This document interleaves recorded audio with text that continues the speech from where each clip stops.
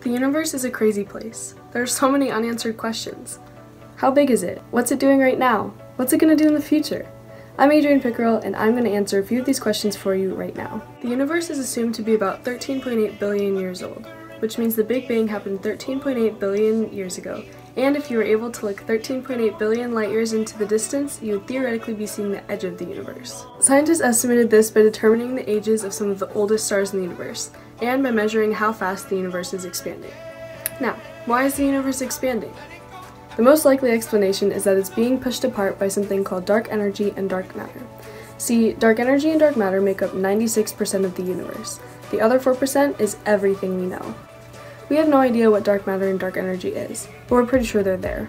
We can tell that the universe is expanding by looking at the light from other stars. Type 1a supernova typically have the same brightness, so by looking in the change in their brightness, we can see how they're moving. Let me show you. This technique is called the Doppler shift. Basically, when something is moving away from us, the light that it gives off will appear more red, or redshifted. This is because when it moves away from us, it pushes its light waves away, which spreads them out.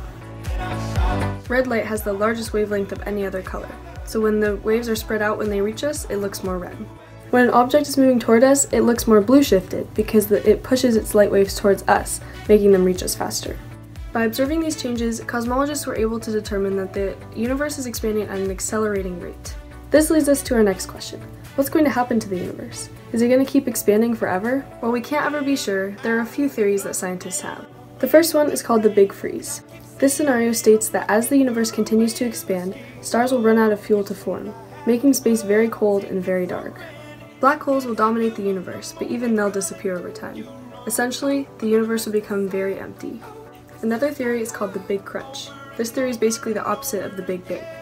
Just as the universe started out as a single point, it would end in the same way. The universe will continue to expand until the density is enough to stop it and start contraction.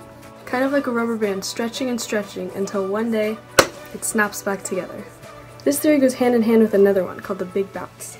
The Big Bounce is the idea that after the universe collapses into a single point, it leads to another Big Bang and the formation of a new universe. This would form a cyclic repetition of the Big Bang, where every new universe is a result of the collapse of the previous one. So the fate of the universe is unknown, and it's kind of scary to think about. But hey, it probably won't happen for billions of years, so don't worry about it.